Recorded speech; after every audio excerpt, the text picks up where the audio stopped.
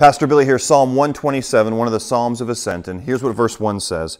Unless the Lord builds the house, those who build it labor in vain. Unless the Lord watches over the city, the watchman stays awake in vain. Important jobs, building a house, watching over the city for security. However, the watchmen and the builders both, if they could try to do their jobs, but if the Lord is not in it, it's in vain.